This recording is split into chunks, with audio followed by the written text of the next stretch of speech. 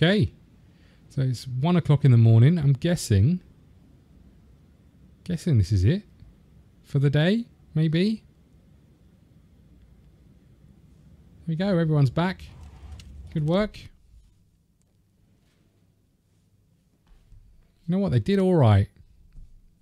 We're going to get it in the neck for not solving the problem of the red masks. Small drug dealers invade Freeburg. Rogers is responsible for Freeburg PD. Breakdown. Mayor Rogers, I will bring order to this police station.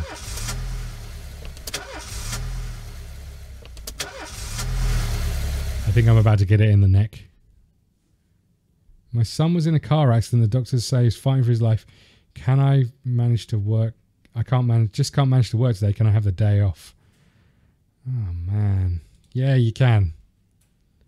I've got to look after Purdy. Treebor's getting some stripes, though. That's for sure. Well done, buddy. And there's old Frank Drebin. Police squad, he's in. Get the feeling there's one here we haven't listened to. Is it this one? No, we've definitely listened to that one. We've listened to that one. We listened to that one. I think we've listened to that one. Bud meets Bob. We'll go with that one. I'm not sure. We may have listened to that.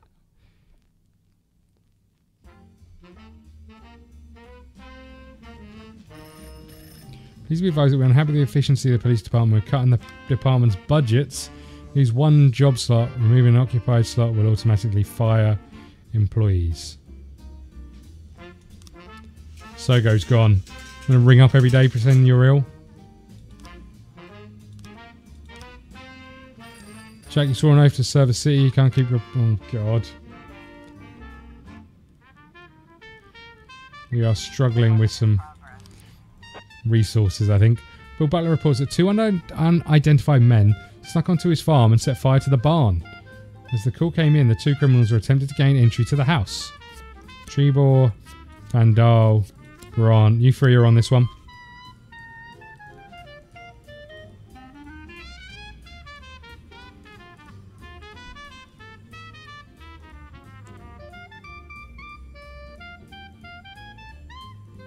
Okay.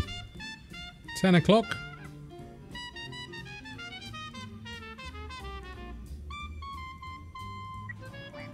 There are no signs of the criminals near the house. The front door has been broken down and shadows lurk inside.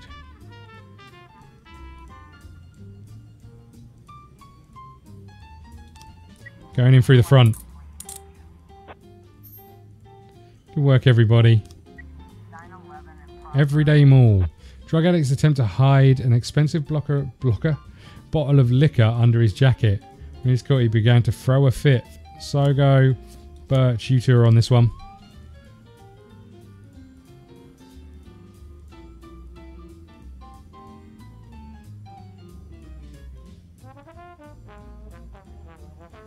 Okay.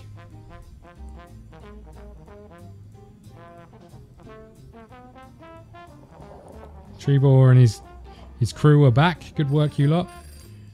One of you guys tried to rape our accountant. We locked him up in a hotel room, but he's threatening to hand the whole organisation to the police. I think it's time. Okay. Gurin, you're on this one.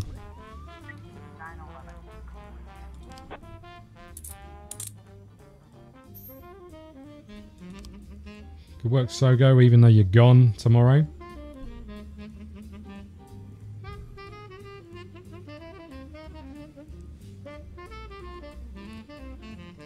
Okay. Chat, with something going down at the city centre today at 18:39. We wouldn't want any policemen crashing the party. I think 1,000 should cover it. 1,000 seems like a measly amount. Sogo, you're going to that one. A woman reports that a skinhead attacking a dark-skinned valet, striking him around the legs, yelling, "I'll beat you till you're dead, freak." No shit, I'm gonna do it. Trebor, Vandal, Birch, Grant, you 3 are on this one.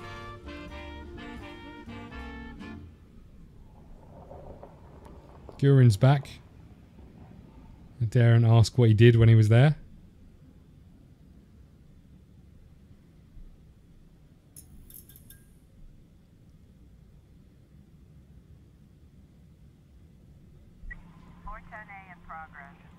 Okay. Situation's more serious than we thought. I'm going to send Gur into that one. And you know what? I'm sending Soko to this one. This is the one we shouldn't be doing it, I think. Attempted murder, city centre. I'm sending him. I'm sending him. This is the Christopher Sand one. But you know what? I want him to know that 1,000 isn't enough. I'm only sending one person though, so he might not get that message.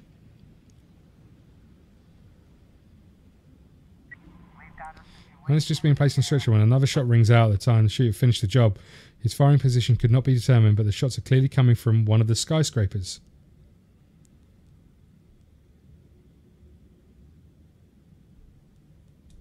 Going to the one on the right. Fender caught, officer unharmed, civilians unharmed. Well done, Sogo. I wish I wasn't firing you. Jack, we don't know why you did it, but we hope you had good reason. Don't forget who your friends are. We don't want any more trouble. Well, I would suggest that you pay me more money. Fender caught, officers unharmed, civilians unharmed. Good work, everybody. Now, this looks interesting. 8-year-old Kevin is home alone, hiding under the bed. Unknown persons gathered outside his apartment door. Can we get these people back quickly? Come on, come on.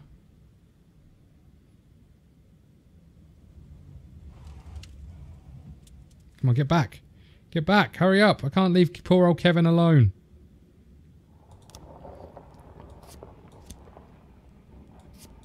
We'll send Sogo on that one as well. Since he's not going to be here tomorrow.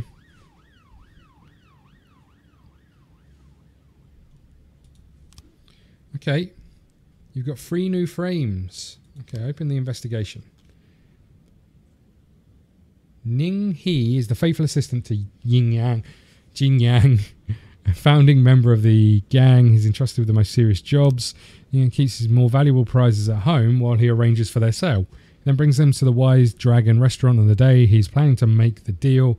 Gang must have an immediate buyer for the necklace, so Ning He brought it to the restaurant on the same night.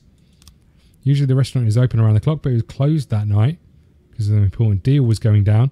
And he has a key to the restaurant. Valuables are kept in the safe under the bar. So he unlocked the door. He went in. He did the thingy what? I think he's a Chinese immigrant. Hasn't officially worked anywhere in the last... Okay. Van Dal and Birch, you're on the case. Off you go.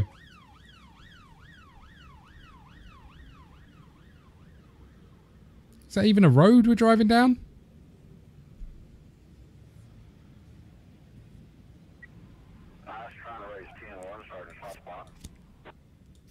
Grant and Garen, you're off to that one. Poor old Purdy, she's not doing anything. Okay.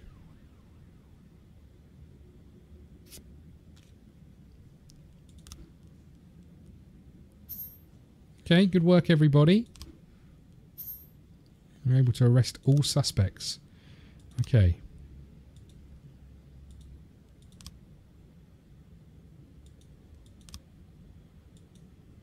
Guessing I can't investigate her just yet. Okay. Let's wait and see what happens over there.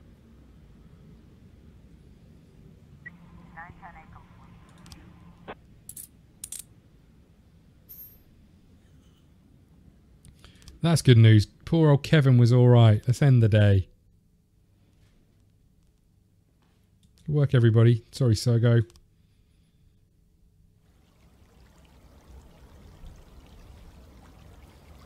Now what? In my new role as corrupt official, I had to give up some of my favorite habits. I couldn't turn off my phone when my head ached. Couldn't sleep till noon on Saturday and let the rest of HQ take up the slack. No more days off to go fishing. But my weekly visit to the old colony club was more like tradition. One night a week, I absorbed cigar smoke, the vague smell of alcohol, the stench of urine, all mixed with toxic levels of old drunken belches. Nice. Same picture it was 30 years ago. Tradition's gotta be honored. And to stay faithful to the tradition, you've got to respect the standard rituals. When you're about to roll out of the club, you need to take a deep breath and count to 100. If your stomach doesn't do a backflip, you should be good to make it home. This time I only got up to 60. I was interrupted. Why? You look even better than you do on TV. There's nothing more impolite than approaching people in the alley at the old colony. This is the most private place in the city. All who enter here dirty their shoes with the most elite stream of vomit in Freeburg. This asphalt has been blessed by judges, lawyers, artists, businessmen, and all our politicians. Takes a lot of balls to crash the party. My head was a drunken haze, but I knew who he was. A cartoon gangster suit straight out of Dick Tracy. Fancy voice, fruit cologne, sassy strut. That's how the newspapers described Vicus Varga, rising star in Freeburg's criminal underworld. Vicus Varga. He appeared out of nowhere, and with the support of the local punks, Varga broke all the old rules of organized crime. He killed those who could not be killed, traded what could not be traded, and robbed those who could not be robbed. In just a single month, this man had gathered an incredible amount of power. He's been called everything from a clown to a madman to a criminal genius, and more often than not, he's called a low-class upstart short on ideas. But if Vargas was one of the old crime bosses, he'd have been cut into pieces and fed to the river. Look past this guy's arrogance, and there's something about him. The city is still deciding what to do with him. Meanwhile, he's burning down the houses of old city mobsters. I wonder where this is going. Not the best time to talk, Mr. Varga. Oh, you know my name. I'm flattered, although not very surprised, to be honest. I might be a little short on manners. Like they say in your fair city, with the right manners, you can go anywhere. Well, I don't want to go anywhere. I want to stay right here. Even the criminal world needs manners, Mr. Varga. And one of them is this. Don't interfere with a drunken cop who's trying to take a shit and puke at the same time. Oh, you exaggerate. But is Freeburg always so gentle with its officers? You've been a bit roughed up lately. I see you already know Freeburg quite well, Mr. Varga. Well, I love to learn and look around. But I do know that the inhabitants of this fair city should be friends, Jack. Maybe it's true I don't have the best manners. After all, it's only polite for friends to share their phone numbers. What the? This city of yours moves so fast. I feel like I'm hooked on amphetamines all over again. You wake up in the morning full of ideas, and by nightfall, you've all had each other killed. So don't wait too long to call. I don't mind if you're drunk. It's all the more fun. I'll be stoned myself, most likely. Hell, I'm a little stoned right now. It's the only way to live in this place. I like your city, Jack. I'm here to stay. Old Varga. If it weren't for the phone number written on my arm, I probably wouldn't have remembered the conversation in the morning. But there was no reason to worry. I'd be getting a reminder soon.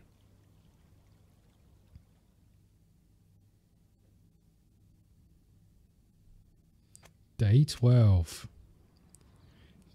Greek priest to be appointed head of Orthodox Church.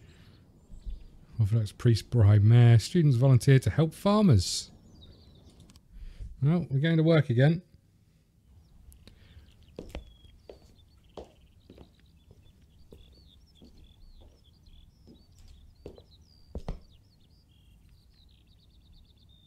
My morning ritual was plagued by the smell of Vicus Varga's fruity cologne. It was like the sharp citrus scent was chasing me around the house, as if Vicus was right there in my living room.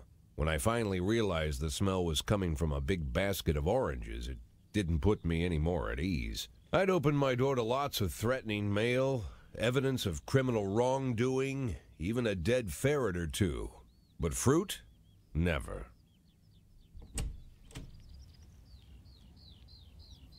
You the fruit guy? Excuse me? Was it you that brought the basket of oranges? Nah, it was here when I arrived. Fine.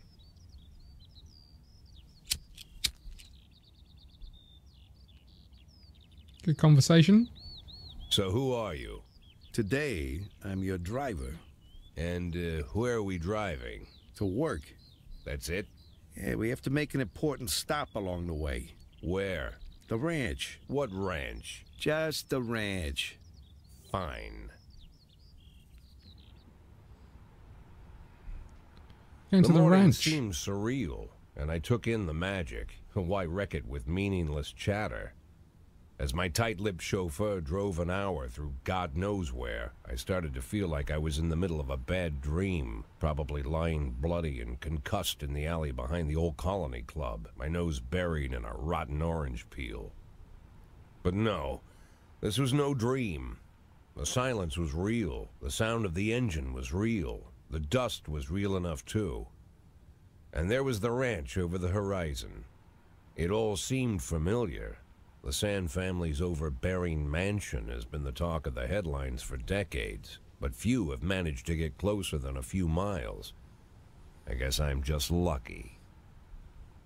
Very lucky.